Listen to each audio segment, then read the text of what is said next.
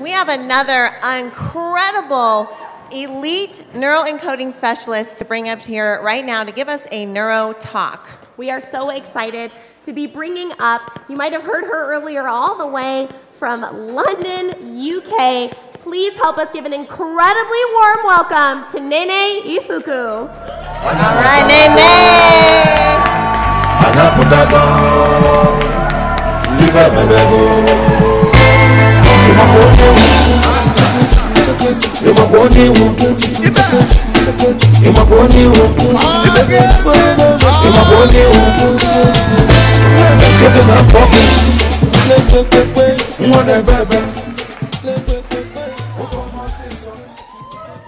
Have you ever felt so embarrassed that you wanted the ground underneath you to open up and swallow you in that moment?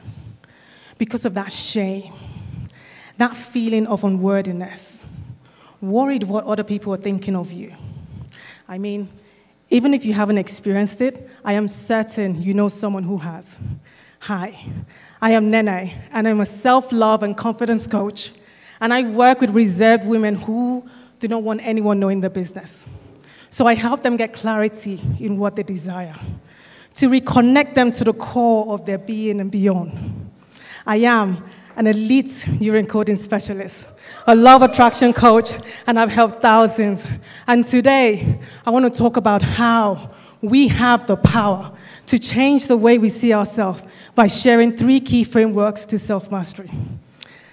And I want you to know that we all, most people want that confidence. Most people want that certainty. But nobody wants to go through that. I mean, we've all had embarrassment.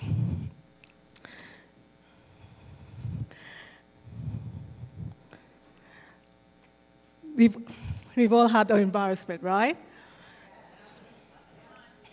So, I remember.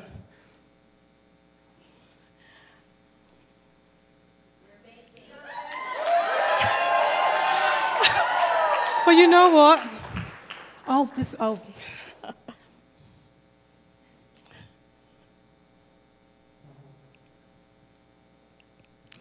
We've all had that embarrassment. And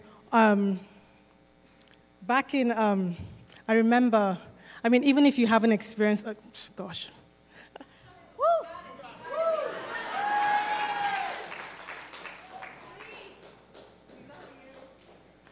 You know what you've probably done? You've probably allowed that to stop you from doing something you've always wanted to do. You've probably allowed an incident that happened in the past to hold you, to stop you. So you hesitated, you procrastinated, you didn't move forward. Well, you know what? I'm the same way too. The same thing happened to me. I remember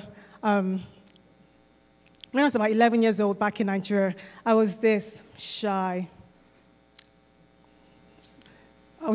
timid girl who was self-conscious and shy.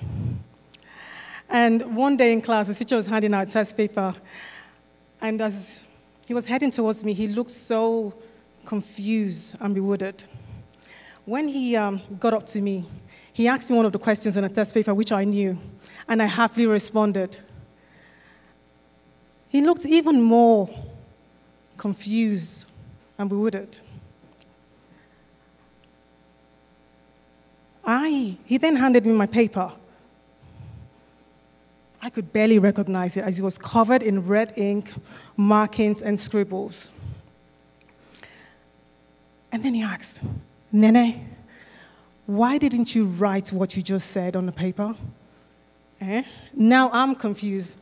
I did, sir. No, you didn't. What you wrote is goggleboodoo. And in that moment, I could feel and hear my classmates roar in laughter. And I just wanted to disappear. And I felt crushed. And I became introverted. And a lot of people think that all introverts are shy, which is further from the truth, as only a tiny percentage of introverts are shy. So when that happened to me, I just coasted through life.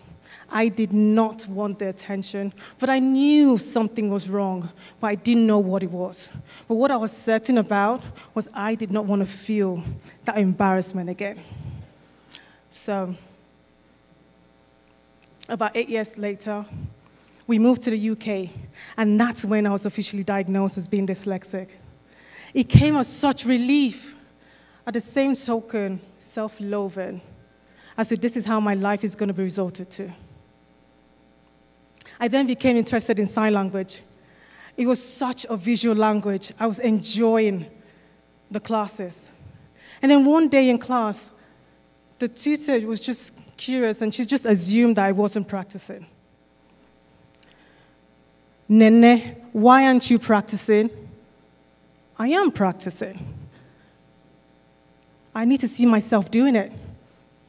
You need to see yourself what? For it to go into my long term, I need to see me doing it. What are you talking about? Oh, I'm dyslexic. You're dyslexic? What are you doing here? You can't be an interpreter. You need help. So how are you going to help deaf people if you need help? It had never crossed my mind. I didn't even know it was a thing. I went to a whole new low. You're not good enough. You're not smart enough. You're not strong enough. You're not pretty enough. You're too tall. You're too fat. You're too skinny. You're too... It absolutely crushed me. So here's my outcome today, is for you to get something you can use, because you can get that confidence, that certainty, and go beyond that which has held you in the past. So here's what I want you to do. I want you to get a piece of paper, because I'm going to have you grab some notes. And I want you to write on the top of that paper, intention.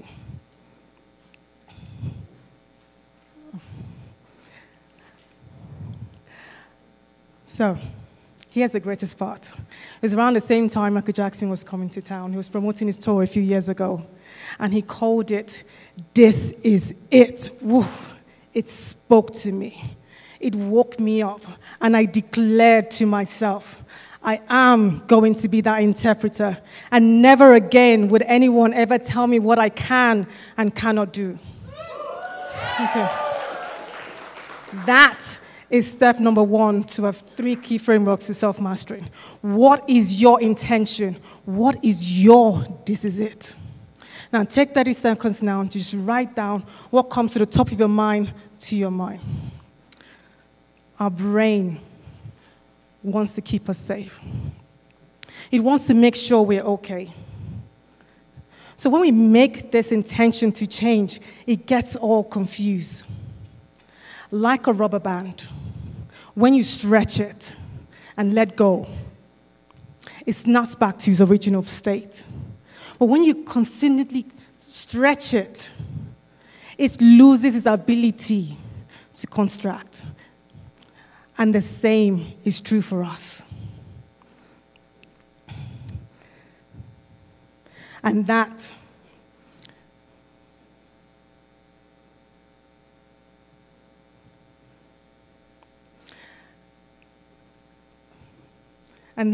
so what I did was, I had sought out other interpreters who were also dyslexics, as there is no point in inventing the wheel, because everything we want to do, somebody else has already done it, right? So that brings us to our second key framework of consistent, committed habits. So I realized that I actually needed to work on me. I needed to work more on my belief and confidence in myself.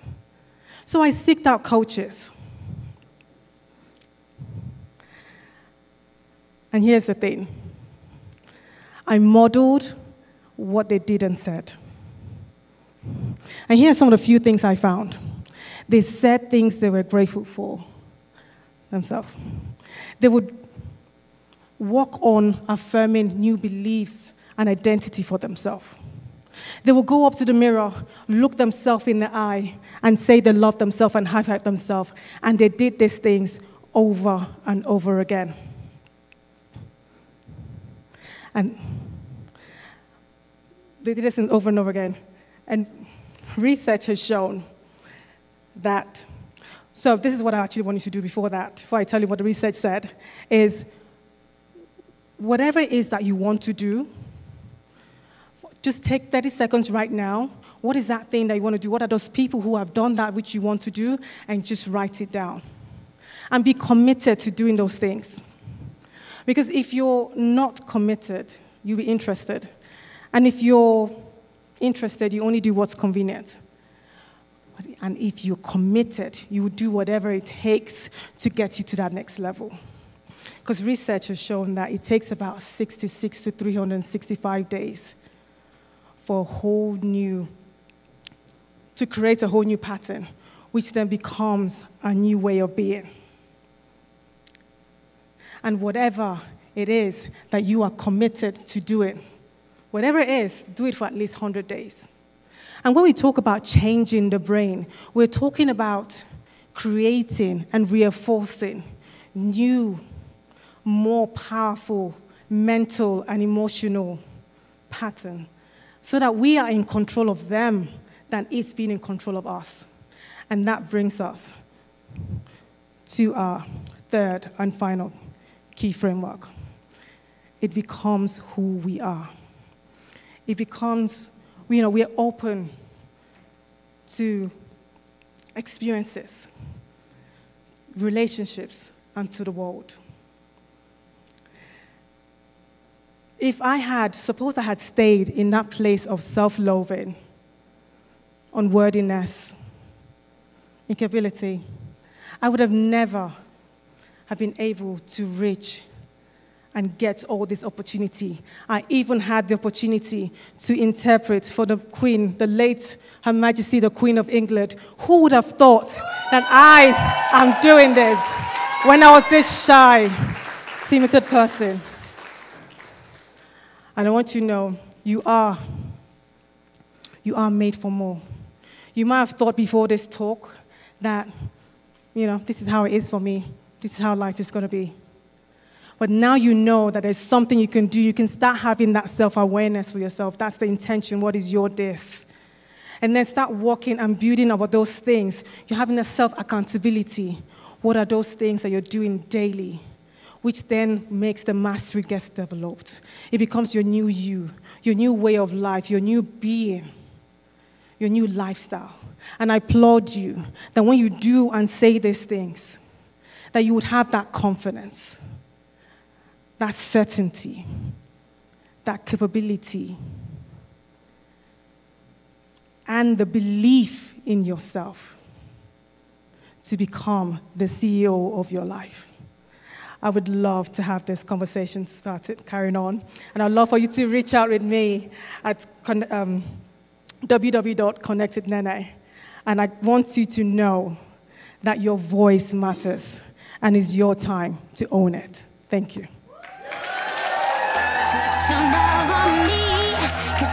Give her a hand. No.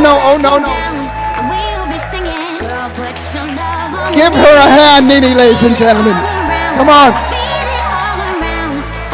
Now, here's a couple things that I wanted to point out. Here's one of the things I wanted to point out.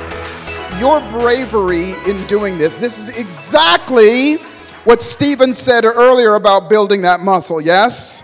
And I want to tell you, this was me when I first got started. Seriously. I did, I was awful. You were spectacular. Give her a hand one more time, please. That was awesome. Great job.